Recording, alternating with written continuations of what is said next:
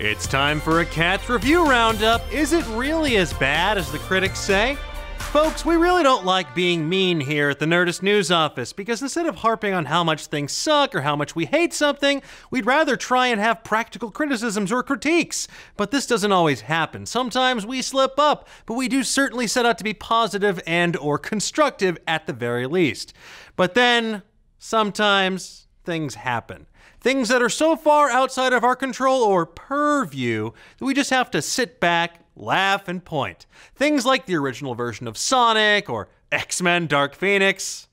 That's a movie, all right. Or even that good old starter Pokemon, Poplio, that sweet clown seal.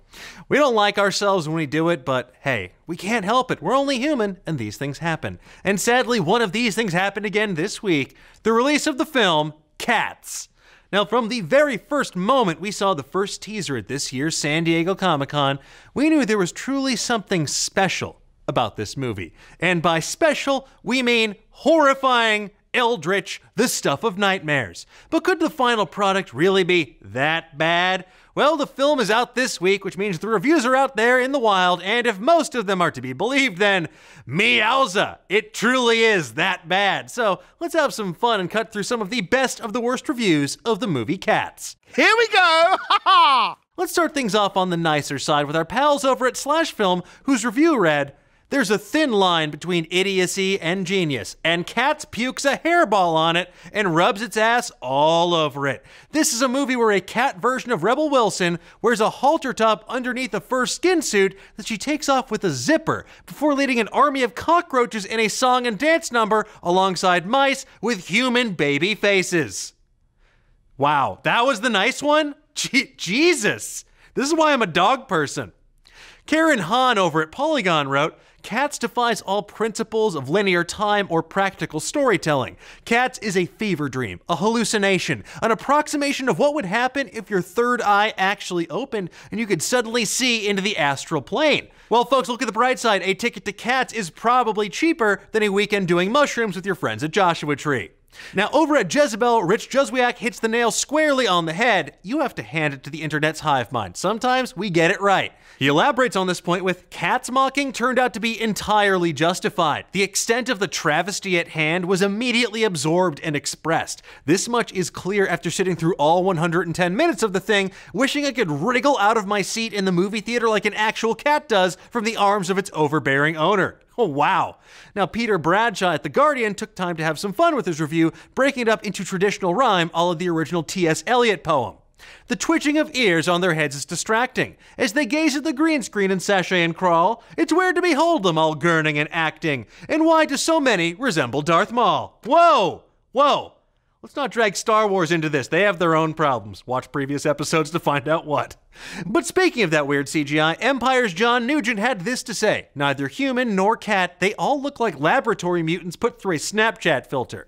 Your brain will never comprehend it. It's jarring from the first minute and remains jarring until the last." Robert Abell from The Wrap chimed in with, "Tom Hooper's jarring fever dream of a spectacle is like something that escaped from Dr. Moreau's creature laboratory instead of a poet's and composer's feline universe. An uncanny valley hybrid of physical and digital that unsettles and crashes way more often than it enchants." And honestly, this seems to be the general sentiment across the board. Metro UK said it's literally the stuff of nightmares. The Hollywood Reporter, "I found it all exhausting." Boston Globe, "Oh God, my eyes." I mean, look, come on. Could it really be that bad? Thankfully not. Alyssa Wilkinson over at Fox had some kind words for Cats. "It's literally incredible. I hope I never see it again." And Angie Hahn at Mashable had this to say: "I gasped with laughter, I covered my face, I pulled at my hair, I clasped my hands over my mouth to keep from screaming. Cats had broken me, and I'd never felt happier." In fact, our own Nerdist.com features editor Micah Arbiter had this to say: "Cats' first act will leave you curious, confused, and maybe even a little ill at ease. But 20 minutes into Cats, or maybe it's 30 or 40 or 2 days or 9 days, who the hell can tell, a switch will flip, and you'll come to some vague understanding of what you're being beckoned into. For some reason, this works for me. I don't know, it's nuts. It's Cats. It's hard to explain. I sprinted home from the screening and I'm nauseated." Well, there you have it, folks. If you were looking for an insane spectacle outside the realms of the galaxy far, far away in The Rise of Skywalker this weekend, it sounds like Cats is the perfect way to spend a couple of hours. But what do you folks think? Do these reviews make you want to go see Cats right meow? Make sure you read our full review over on Nerdist.com. Or are you going to go see multiple screenings of Star Wars The Rise of Skywalker? Our review is also up on Nerdist.com now, and spoiler-free. And tell me, what movie has the best anthropomorphic cat? The Cats from Cats, or Mike Myers from The Cat in the Hat? Let's discuss. Thank you so much for watching. If you enjoyed what you saw, why not give us a like and subscribe? And if you want to get notified every time we go live with a brand new show or drop a new video, please feel free to mash that little bell. That way you can be up to date on all the latest theories, news, and rumors in the pop culture world.